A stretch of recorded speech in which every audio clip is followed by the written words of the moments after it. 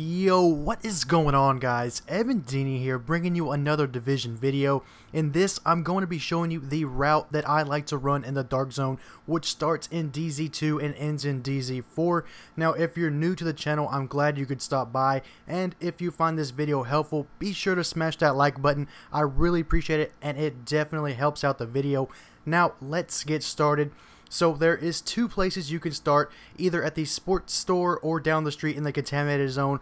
Personally, I start at the end of the street, but if you start at the sports store, then this would be your second stop. This area is controlled by cleaners, which makes them fairly easy to deal with due to the explosives they are always carrying around.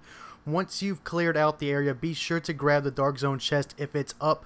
Now we are going to be heading north on 6th Avenue for about 2 blocks. Then you're going to want to make a left and enter this subway entrance. Once down there, take a left, then the second right. There should be a name boss in here, but sometimes he doesn't spawn, but I always check because there is another Dark Zone chest in here as well.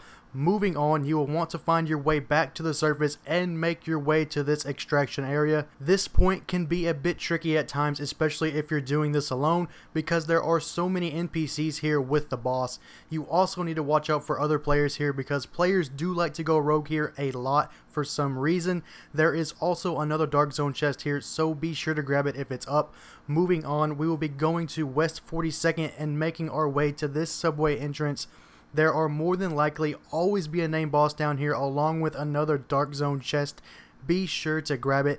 Now make your way back up to the street the same way you came down. Around the corner we have our next stop. This is the refueling station, and this name boss seems to spawn pretty quickly, so he should be here most of the time. But once you clear out all the NPCs, there is a Division Tech case at the top of the stairs, so grab it if it's there. Next, we'll be making our way up north on 5th Avenue for about 2 blocks. Then you will want to take a left. Halfway down the street on your right, there will be NPCs along with another name boss, which is usually a sniper. There is a Dark Zone box and a Division Tech case here as well. For our last stop, make your way back to 5th Avenue and head north for a block. Then you're going to want to take a right. Head all the way down the street and there will be another contaminated zone, and again they are cleaners.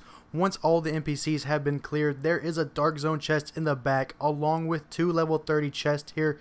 With this being the last stop, I'm sure you have items to extract. Well, right next to the contaminated zone there is an extraction point on top of a parking garage. This is the only extraction I use while running this route. The reason I don't use the extraction at Bryant Park is because ads always spawn there and cut into time you should be running the route. After this last stop, you will want to head south on Medicine Avenue. After about a block, you will come across a checkpoint where you can restock on ammo and medkits, and that's really the end of the route I run in the Dark Zone. After exiting the checkpoint, you can make your way back to the refueling station to check the spawn. If the NPCs are not there, head back to the sports store or the first contaminated zone and start over. You can run this alone, but I would recommend at least one other person tag along with you, but ideally you'd want a team of 4. That makes it super easy and very quick to run this. Since 6 of the 7 named bosses will be 31, you will also have a higher chance of high ends dropping. Not to mention, you will also be raking in the Phoenix credits while doing this. Now, if you do give this route a try, I hope that you enjoy it as much as I do, but if not, that's perfectly fine. Everybody has their preferences, but like I said, this is the route that I run all the time in the DZ, and I love it, so I figured I would share it with you guys. Now, that's going to be wrapping things up for me, but if you found the video helpful, be sure to drop a like and be sure to sub for future Division content. But as always, I hope you guys have a great day, and I will see you in the next one. Peace.